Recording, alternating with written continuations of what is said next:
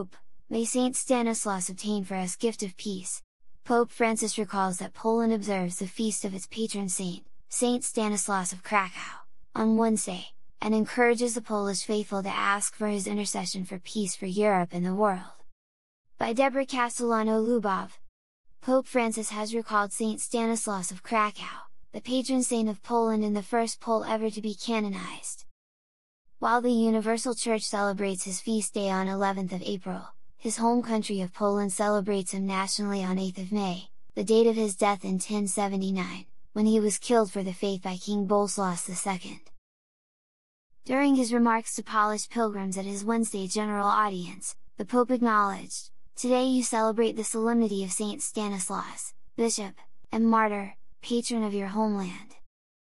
Saint John Paul II wrote of him, the Holy Father recalled, that from high in heaven, he shared in the sufferings and hopes of your nation, sustaining its survival, especially during the Second World War.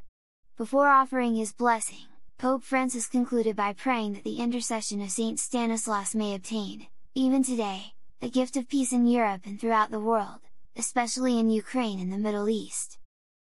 During his pontificate, Pope Saint John Paul II, who was Polish and served in the see of Stanislaus as Cardinal Archbishop of Krakow before being elected Pope, spoke often of Saint Stanislaus,